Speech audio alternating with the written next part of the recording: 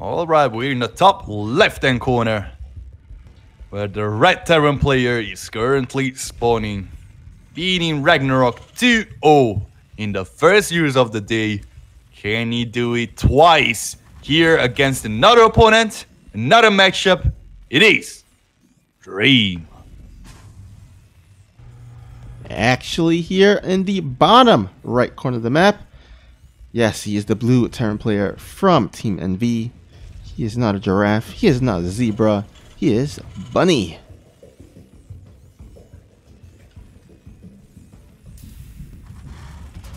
I just want this to go into game number 3 to see how many animals you know.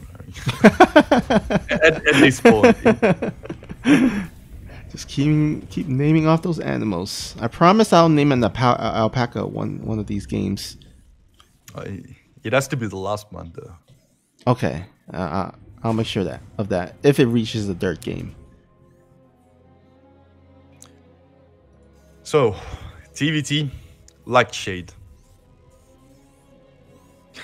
These two players can be very, very aggressive if it comes to that. And TVT is quite well known for being that matchup like, oh, I lost the Reaper. Oh, yeah, that means I'm gonna lose the game. All right, let's go into the next game. Yeah. At least in the early game, of course. I don't know how you feel about TVT. Some people says it's like their least favorite matchup to watch, but I feel like TVT is like kind of the... I think you can make an argument that's one of the more dynamic mirror matchups that you can get. A lot of different things can go on. So it should be interesting to see, you know, how these players, like what build order they go for, how they want to open up here. Looks like Bunny's going to go ahead and open up with a command center here, early command center. He's going to go ahead and throw down the bunker to make sure that he's safe from any aggression, any pressure that Dream throws his way.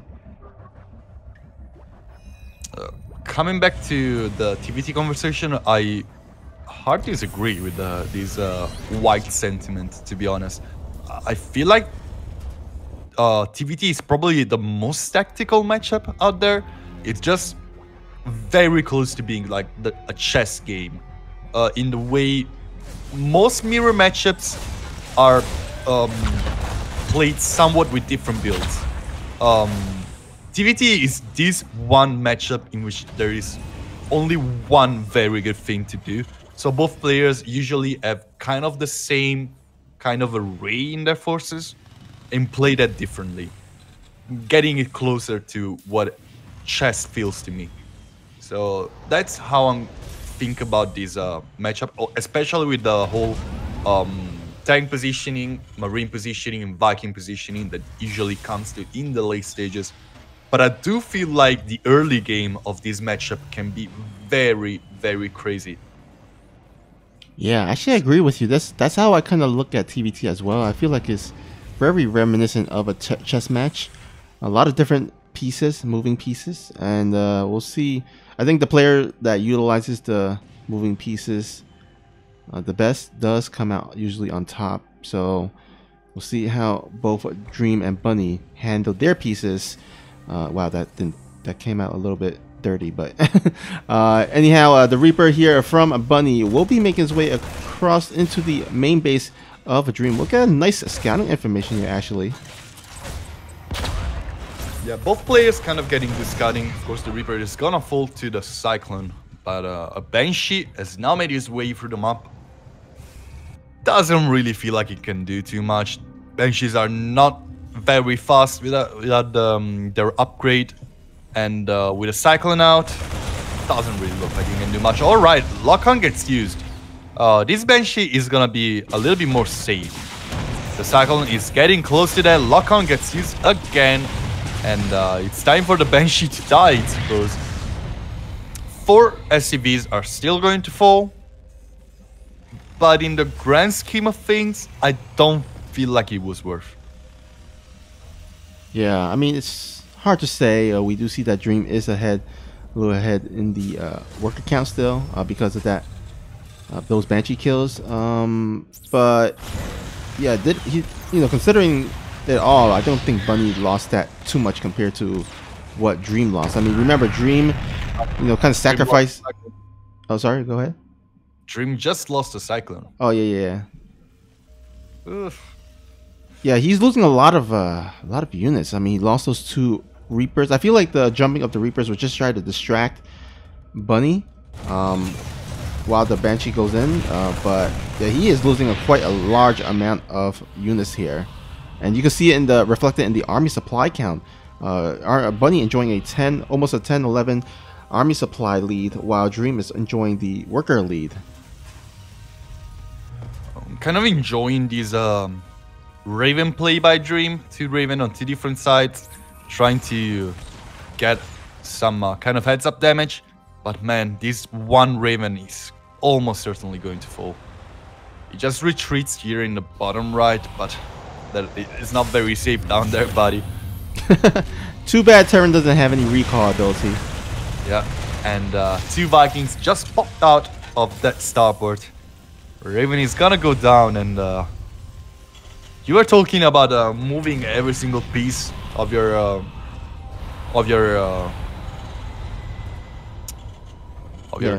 how is it called? The chess? Yeah, just moving all the pieces on the chessboard.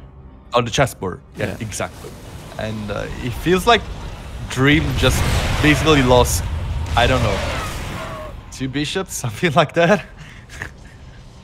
Yeah. I mean, of course, right now Dream has the bigger army, but that's a lot of tanks on the Bunny side. The Vikings are gonna get on both of the Ravens, and now the Vikings can just land on everything else. The tanks are not even sieging up for Bunny, and with actually a disadvantage in supply, he's taking it like a champ and just smashing the defenses of his opponent. Here there is 1 single Marine being very obnoxious. Vikings are gonna focus it down. And it looks like, to be honest, the game is basically reset, but if you see at the units, the type of units that Bunny has and the ones that Dream has, you can see there is clearly a difference. 6 Vikings against none. Because there are 4 Medivacs on the other side, there are 6 tanks for Bunny. And that bio advantage doesn't matter at all without like serious upgrades. Yeah, Bunny enjoying the air advantage as well as the ground advantage with those 6 tanks. Alright, it looks like Bunny is setting up his contained perimeter, which is getting very hard for Dream to do anything about. He has so much supply in just those Medivacs, and they can't really do too much. Vikings being so obnoxious, they almost get an orbital command.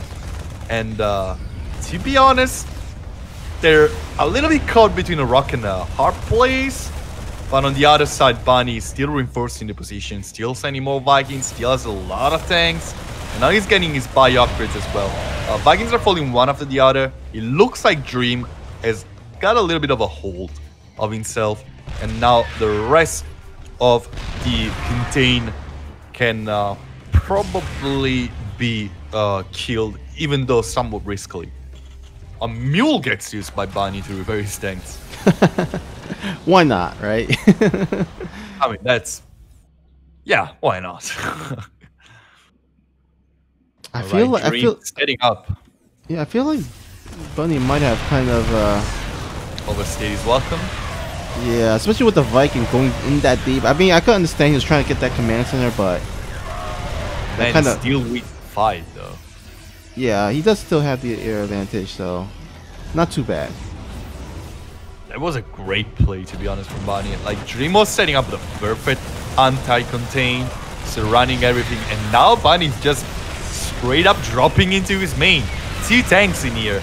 Every single one of these add-ons is falling one after the other. One of the tanks is a little bit out of position right now. Dream can finally probably kill this contain. The last tank standing on the high ground is gonna be killed, and finally Dream can land some Marines on the tank on the low ground. But 19 workers have died to that. And it really, really feels like Dream doesn't have enough to end the game right now. Yeah, I mean, good thing he does clean it, but at what cost? That's just a lot of SCVs going down, and this is a mirror matchup, so you have the same macro mechanics with the mules and all, and it's going to be hard for him to make up that worker difference. But you know what? What is even worse is that Bunny is also enjoying the army supply lead here by almost 20. They do have the same upgrades, but 20 army supply lead, that is a pretty decent amount. Yeah, it definitely is a big advantage on Bunny's side. Game is not over yet.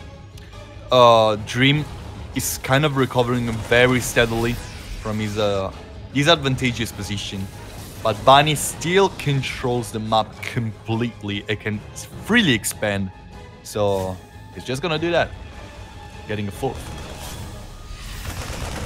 Alright, looks like Bunny is gonna go ahead and start knocking at this third base here. Bunny actually taking out the one only tank of a Dream, and just so much Marine. Look at that concave. Pew pew pew, and is gonna pew his way into a victory there. Bunny takes the 1-0 lead. Crazy game by Bunny. I'm so impressed by this guy today. Very much unexpected victory as well. Very hard to predict, we were saying that, but Bunny just stepped up this game, I feel like, today. This game was not really looking close to me. It was looking kind of doomed from the get-go, to be honest.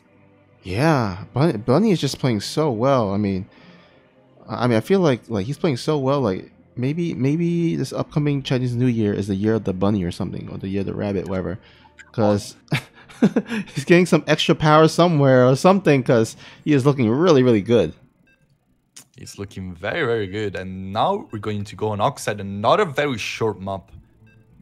And Bunny just played 4 games in 4 very short maps, and none of them was looking anywhere closer to him being defeated. So let's see how if he does it one more time or not. We're in the top right-hand corner, where the red Terran is currently spawning. He needs 2 in a row to make it in first place. Otherwise, it's gonna be a rematch against Ragnarok. Can he do it? It is Dream.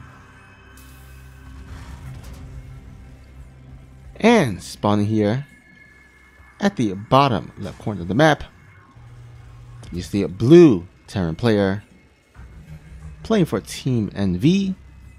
He is not a fish. He is not a frog. He is Bunny. Yeah, reptilians and fishes were new to the party, so we have a pretty good zoo coming up here. Yeah. Just don't put in insects or anything. Okay. Kind of disgusting. I promise. You will do that. All right. Bunny sending an SCV out for scouting this game as well. A lot of the advantage that Bunny was able to claim was claimed in the early game through a series of efficient trades, a little bit better of a build order, it feels like, slowing down his upgrades a little bit in favor of having something more strong defensively. And it feels like the double Draven is pretty much the average way to go in this matchup right now. But Dream was playing it very aggressively and got punished for it. Do you feel like Dream will try to play his Raven aggressively again? I feel like I could understand the idea from Dream. I just think that he just kind of lost too much units in the early game. I feel like he should have probably poked in with the Reaper in the natural. Kind of draw Bunny's attention there that way, but doesn't just like completely lose it. And then also with his Banshees, did get a few SCV kills, but not nearly enough that I don't think he wanted. And then, you know, follow that up with the kind of the Raven that didn't really do too much. Just losing too much damage. I would expect him to be a little bit more careful with his army, especially in the early game, and not lose too much and have it snowball where to the point where Bunny is kind of shutting down your third base there. It looks like first blood is gonna be drawn by Bunny, getting the Reaper out of Dream. Another Reaper is coming from the red player, poking into the main, getting a good scouting, stopping that starport from going up for a few more seconds. And Dream on the other side already has a starport done. So on one side, faster player we built. On the other side, we see not with builds, with tech structures, I wanted to say. The faster player with economy, with an earlier orbital command. Kind of like the latter better. Not gonna lie. Alright, Reaper from Bunny will go ahead and take down the SCV there before losing his life to that grenade there. But he did get the good scout. Got the scout on the starport with the tech lab. Now, the tech lab was not researching, was not jiggling with cloak, so it could be a Raven, it could be a Banshee. Bunny, though, does want to be a little bit extra careful. Gonna go ahead and make that Raven as well. Make sure that he does not get caught off guard with the cloak Banshee.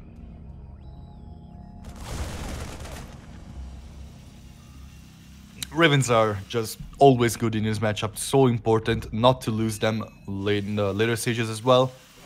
So Dream was looking to go for something aggressive again. Decided against it. He's just gonna send in the Banshee. Banshee dealing damage, killing 2 mules and 1 mule and 2 SUVs.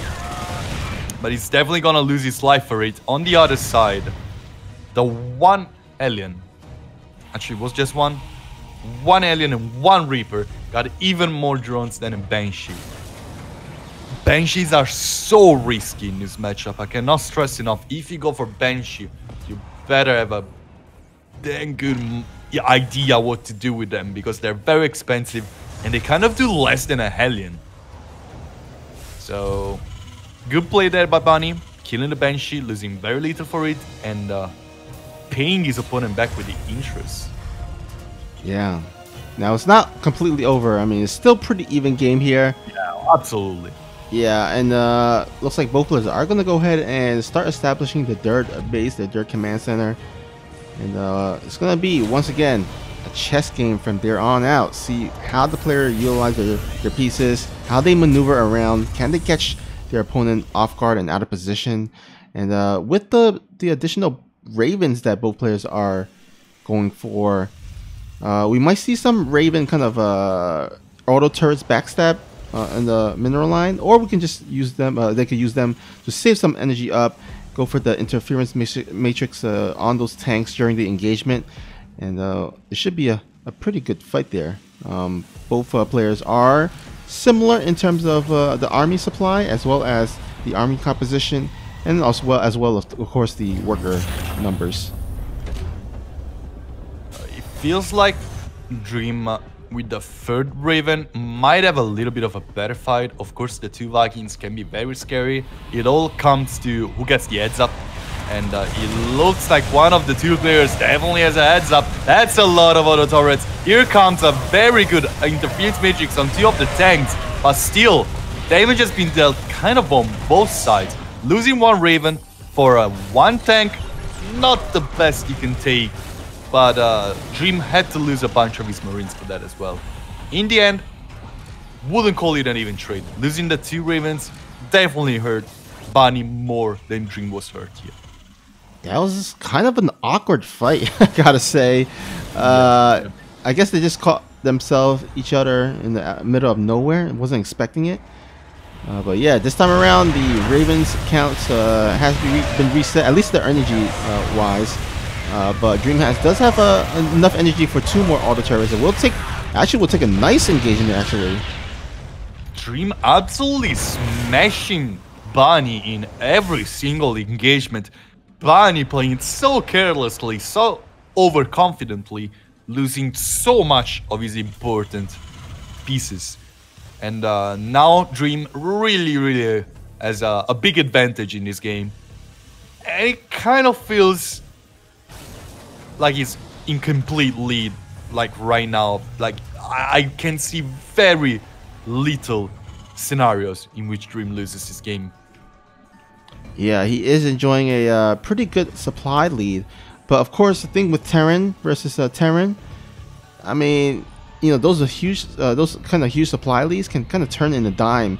It just takes one engagement, one bad engagement to lose that lead. But with the caliber of Dream, I just don't see that happening. Especially since he does have those 2 Ravens left. He does have more tanks, I feel like, or at least similar tanks. But those interference matrix and those auto turrets are going to play a huge part during the fight. He barely lost one of his 3 Ravens, and now it's also pretty close with the air advantage. Of course, these Ravens are not gonna make it easier on Bunny's side. Meanwhile, more reinforcements are coming for the Red Terran. He's not playing this carelessly, so he's not gonna go for any reckless attack. He's just gonna wait for the right moment to strike, and Bunny trying to save as much as possible. His orbital command is under attack, and Dream has set up yet another contain. It kind of feels like Bunny needs to transfer to the other base right now, and it's gonna cost him resources and quite a little bit of time. Now a drop into the natural, he's gonna get 14 SCVs, and as you can see, Dream complete control of the battlefield, complete control of the map, and honestly, complete control of the game. He's gonna lose the medivacs though. That's not great. Oh, but he does catch out the counterattack by Bunny. Does get a nice Dorito cannon on those Marines.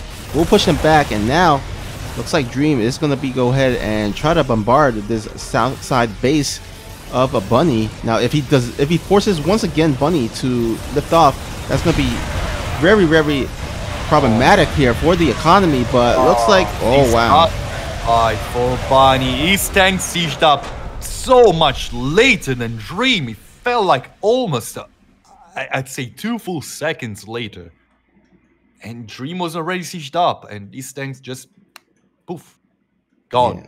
Yeah. Yeah, I mean, I could see the nice idea to kind of get the kind of a somewhat of a concave, but just too much on the ground there by Dream. Rough game on Bunny's side. Was playing so greatly up until this match, and that is a huge boost of confidence for Dream for sure, because that game was very one-sided. Even like with the few initial trades, the Banshee not doing much, the counterattack from Bunny just doing a little bit more damage. It was not like this scenario in early game TVT in which like you get enough units to just snowball afterwards. Bunny just went into an engagement less prepared with 1 less Raven, and the Ravens from Dream were just a lot faster dropping down those turrets. Mm-hmm. And from there on, another reckless attack from on Bunny's side, losing all of his tanks, losing all of his Ravens. The game was just over from then on. Yeah. Dream was just in a cruise control afterwards. Now he is going to go ahead and push it to a third and decisive game. Whoever wins this upcoming game will come out first out of the group. It's going to be on Pillars of Gold here. Countdown has begun, and here we go. Still very much surprised by the map chosen by these 2 players. Like right now, very standard map, very common map in this matchup. Let's see how they will do here.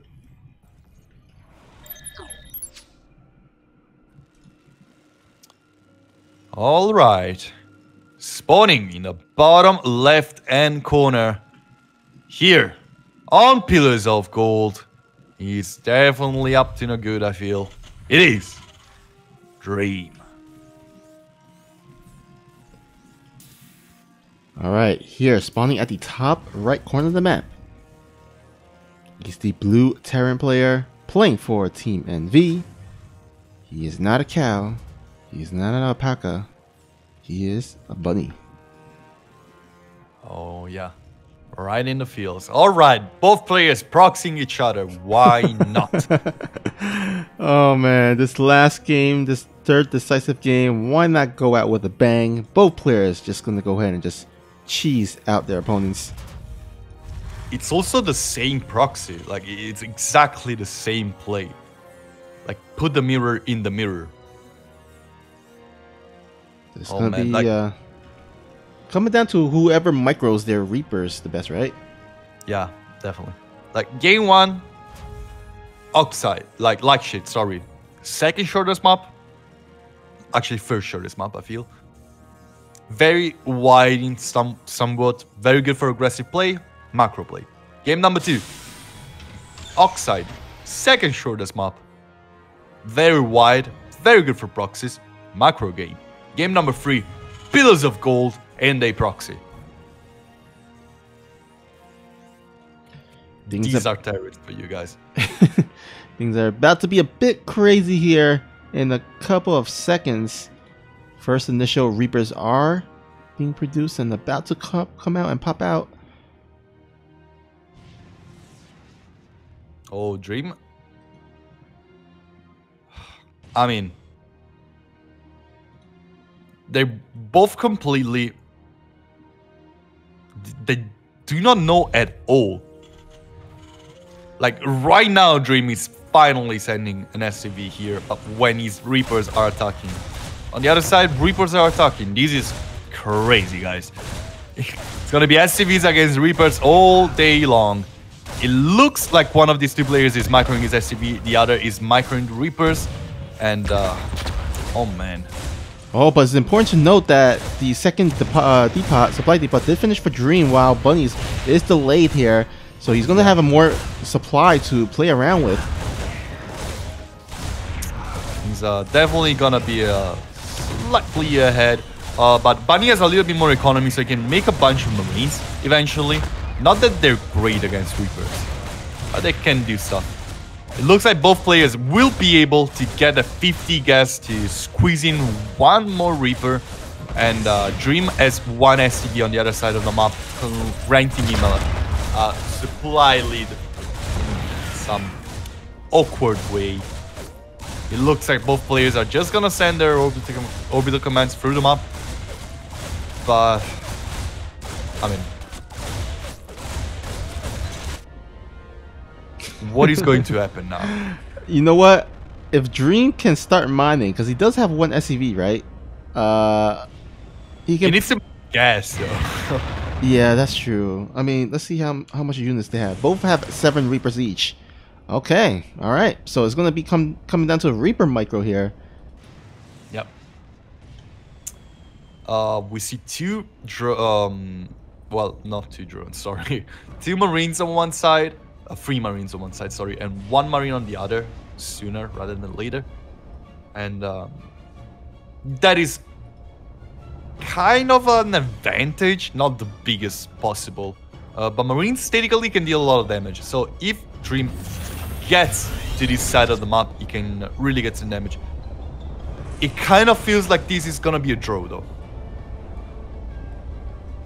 Now the thing about Reapers is they can't shoot up, so if both players does not have a way to attack the air, then it's gonna be pretty much a draw.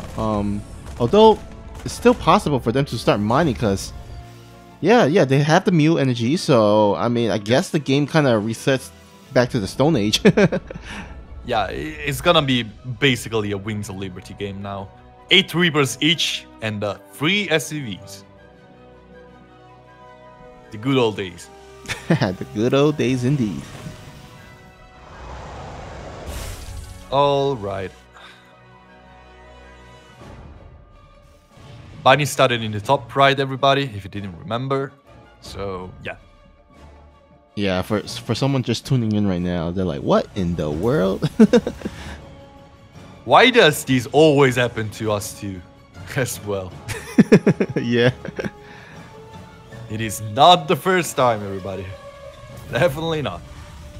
Wow, we do see a 3 sneaky Reaper here coming out of Bunny on the side, trying to get some worker kills. Oh man, that was risky. That was almost going to go very badly for Bunny. He didn't, but he didn't get the mule as well, so Yeah, No so loss of sight. yeah, that was actually a pretty. I like that idea because I mean, 3 Reapers, of course, does one shot the SCV.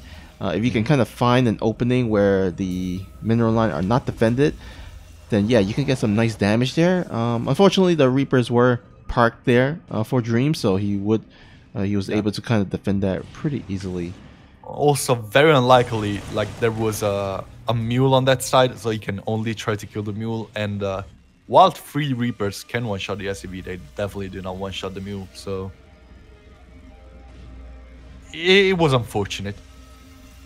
Yeah, definitely. All right, so this is gonna be pretty much a slow rebuild here. Of course, both players are working off of very little SCVs from all the SCVs that were killed earlier on. And we'll just go ahead and slowly see them kind of rebuild everything. Yeah, probably the first few tanks are going to be very important with what is about to happen in the next few stages of the game.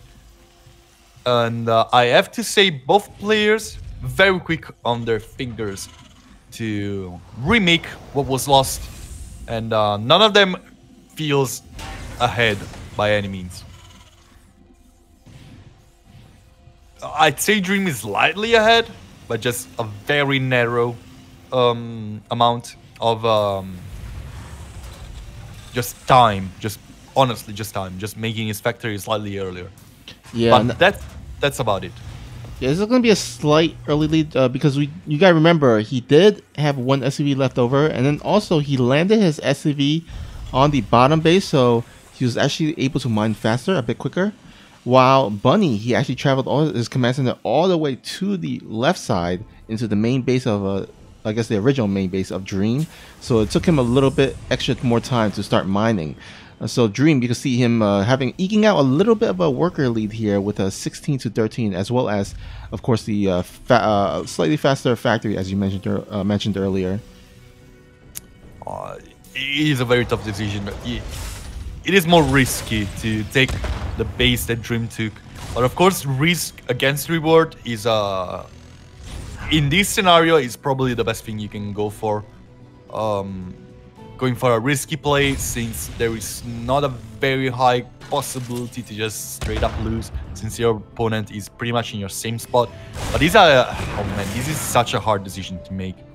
Dream is certainly getting the advantage you were talking about. It's gonna go for cyclones, while Bunny, being in a defensive position, being in a defensive kind of base, is gonna go for the tanks and try to drop. Yeah, so we're gonna have ourselves a little bit of a deviation. It's kind of in chess analogy, one going for the bishop and maybe the other one going for the rookie or something like that. We'll see if Dream will be able to make this attack work. It looks like Bunny actually moving his Reapers across the map, so we might actually have ourselves kind of a weird, maybe possibly a base trade scenario. Once again, it does feel like Dream is in a very better spot, and yeah, Bunny is kind of moving out. Sending his tank into the medevac was not the best possible decision, and right now it definitely feels like Dream is gonna get the better engagement. He definitely does that. The Reapers are trying to do their best on the other side of the map, but there's definitely not enough of them. Dream gonna clutch the series and be the first place player out of Group A. But man, this was a heartbreaking game for Bunny.